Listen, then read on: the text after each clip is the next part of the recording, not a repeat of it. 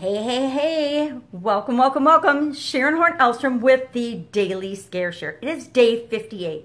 Day 58 of doing one thing a day that scares me. Now, I hope some of you are doing one thing a day that scares you along with me to stretch your comfort zone and just move your life in the direction that you want it to move. Again, I am doing one thing a day that scares me from the book, Do One Thing a Day That Scares You. Challenged by my daughter, and I don't think she's even watching these, which makes it even funnier, because guess what? I am still benefiting by doing them every day, whether she watches them or not. And I know I'm not home for about a week or so, but I know when I'm home that she does hear me doing them. So she knows I'm doing them, but I don't know if she knows I'm doing them every day. Well, today is another one of the terrific days that it's got a saying in it. And this actually happens to be a saying that I can really wrap my head around. It is, even if you're on the right track, you'll get run over if you just sit there. That was said by Will Rogers. And the challenge today, or the thing you're supposed to do and then fill in the blanks, says, the direction I moved on the right track. So what am I going to do today to move on the right track, to move me toward what it is that I'm trying to achieve in any area of my life? It doesn't have to be just business or relationships or my physical well-being or my health or my emotional well-being. It can be whatever I want. So today, what do I want to work on? Well, I know I'll be working on my businesses, so it's pretty easy every day to do something to move me on my right track for my businesses.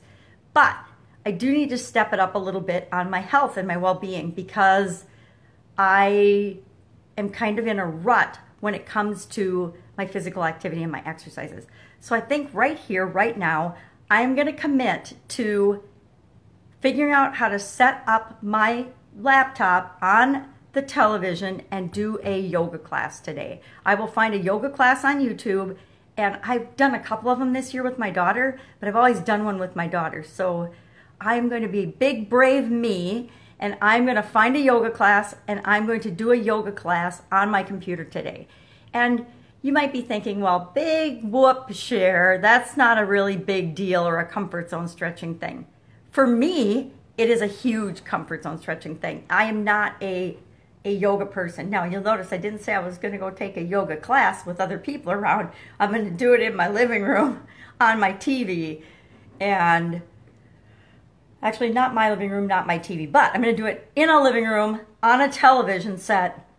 And I will do a yoga class today. So that will stretch my comfort zone. And that's stretching my physical, but also my emotional and mental comfort zone, because I'm not comfortable doing other things. I'm in a rut of walking and biking on my stationary exercise bike and pretty much doing the same old exercises all the time. But I know I need to kind of change it up a little. So I'm going to try yoga today.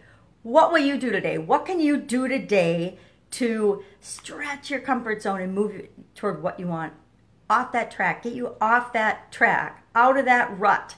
I know that it works for me, just one little thing at a time. I don't have to do massive things, although if I have it in me, some days I will do massive things. But today, it's going to be a yoga class. What will it be for you? Share in the comments below, and I will see you tomorrow. Bye.